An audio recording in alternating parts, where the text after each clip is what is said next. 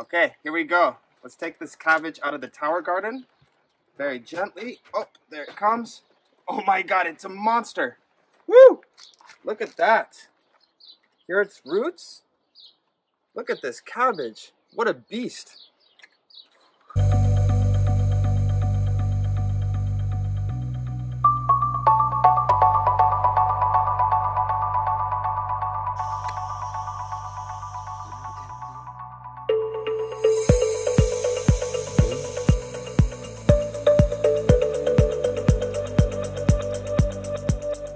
It is not PVC. It is a PC-ABS proprietary formula that the manufacturer has been developing. It is the thickest, most durable, most opaque material there is available in the hydroponic, aeroponic industry.